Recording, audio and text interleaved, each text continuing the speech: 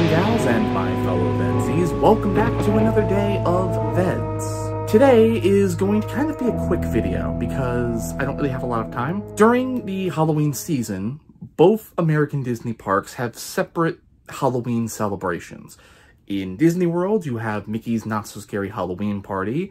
This is where you'll find the Hocus Pocus show I talked about last year, Boo to You Halloween parades, and the fireworks display.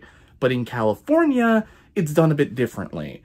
The fireworks, Halloween Screams, which was sort of a rehashed Hallowishes, which is still a really good show, by the way. I think I mentioned that last year as well, is in the Disneyland park. But the main crux of the party is actually in California Adventure, just across the way. Here, they celebrate the Oogie Boogie Bash. It's a separate ticketed event, just like Not So Scary.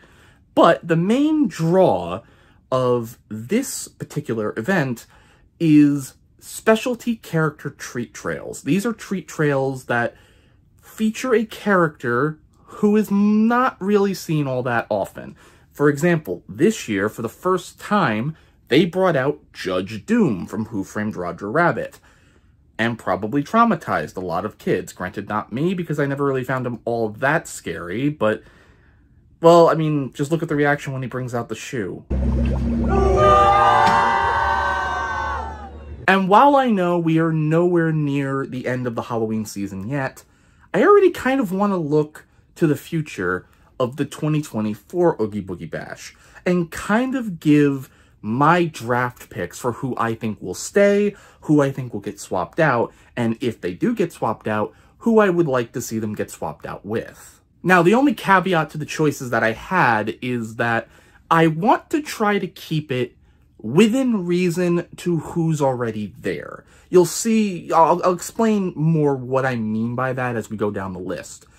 Speaking of which, let's start off with number 1, which is Ernesto de la Cruz. Now, Ernesto de la Cruz from Coco, I believe, debuted in the 2022 Oogie Boogie Bash. And he got rave reviews, which is honestly completely deserved. This makeup job that they did is freaking incredible. And while, yes, I do think there was an ulterior motive behind it, because the Disney Treasure, the newest Disney cruise ship, has recently announced that Coco will be getting a dining experience there, so I wouldn't be all that shocked if Ernesto made an appearance. I also think they put a lot of money, clearly, into this makeup job, that they're not going to let it be a 2-year wonder. So I think Ernesto de la Cruz will just squeak by for a 3rd year in a row.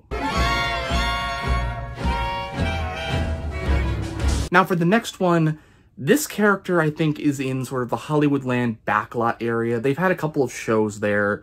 I think it's near the Hyperion, but it's not, like, adjacent to the Hyperion. That's currently where Judge Doom is. But in that area, it has a lot of screens. They've done a couple of media events there. Like I said, they had a couple of shows there. Drawn to the Magic was there at one point. And then a Mickey beatbox dancing show, which, yeah, the less said about that one, the better. But in this area currently resides Cruella, Emma Stone's Cruella from, well, Cruella. And while I do still like the movie, I do think it is time for her to go. Because you have to remember, she was put there for promotion for the movie. You're not really promoting Cruella anymore. So, I'm going to be keeping this within the realm of live-action remakes.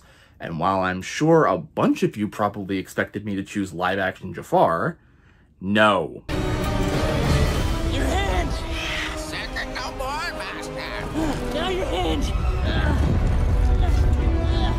How about my foot? I also kind of thought, wouldn't it be cool to have sort of an Ernesto-style sort of reveal? A character that makes you kind of go, how are they doing that? Holy shit. And for me, if we're keeping it within the live-action remake territory, and we want kind of that reaction, how about one of the most popular villains who, by and large, has never had a meet and greet? A character who I'm sure would love to make a deal with some poor, unfortunate souls. That's right. I'm talking about bringing the live-action Melissa McCarthy Ursula into that area. I think the screens would work really good with sort of bringing the underwater and her lair sort of set theme to that space. I think it would be kind of easy to swap her in and out. And yeah, I also just think it would be kind of cool to see Ursula in the parks finally, especially as a face character. Moving on to my number 3 pick. These are in no particular order, by the way. Obviously, it's Oogie Boogie Bash. You have to be able to see Oogie Boogie, so I think Oogie Boogie stays in the animation building. I don't really see a reason for him to move, or for him to get replaced with anything. It's his party, after all.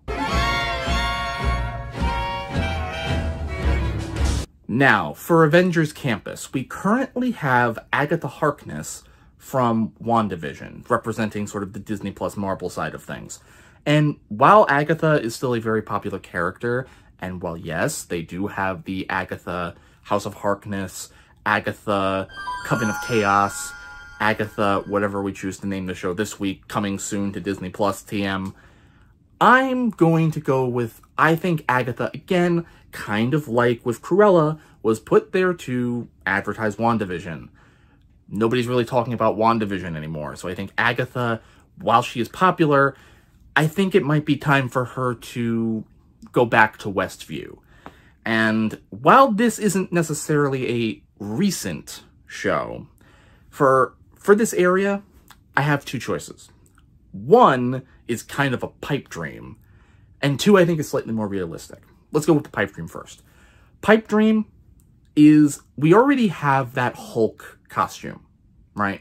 They put a lot of R&D into making the Hulk. We did just get confirmation recently that the Avengers e-ticket is still on its way coming. And in that Avengers e-ticket, the villain of that ride is King Thanos. So, King Thanos in Avengers Campus for Oogie Boogie Bash. Now again, the one gripe that a lot of people had, including myself, of the Hulk is that he was in the Avengers time suit, and that's mostly because it has a helmet which would disguise the fact that while he is piping Mark Ruffalo sound-alike audio, it's not like a puppet. He's not talking. And you really couldn't do that with King Thanos. So unless they could figure out a way to actually make it be puppeteered live, King Thanos, again, is a pipe dream. What I think is slightly more realistic is keeping within the Thanos theme, in a sense, of the Infinity Stone Killmonger from What If. Now, again, I know not a lot of people are talking about What If. There is supposedly a season 2 on the way. But if, people love Black Panther. People love Killmonger. People lost their minds when he showed up in Wakanda Forever. And people love the Infinity Stones. They love that side of the Marvel Universe. Why not? They did bring Zombie Cap from What If out for, a couple of Oogie Boogie Bashes. Let's see Killmonger. Now, moving on to a couple of other treat trails, characters that I think are going to probably be relatively safe. Madam Mim, who I think premiered last year at the 2022 Oogie Boogie Bash. I think she stays. I think she stays for at least one more year because she is kind of an off-the-wall, sort of off-the-beaten-path kind of character. They did probably invest some money, again, to the prosthetics and to her costume. To just let it go after 2 years, I think would be kind of silly. So yeah, I think she survives one more year. And I think who also survives one more year in that similar area, yeah, Judge Doom. Judge Doom has proven to be, for at least from what I've heard, exceptionally popular. And I don't think Disney quite really expected that. I mean, I'm sure they expected him to be popular, but not as popular as he is. Which only really makes me excited that we could possibly get more Roger Rabbit stuff in the parks.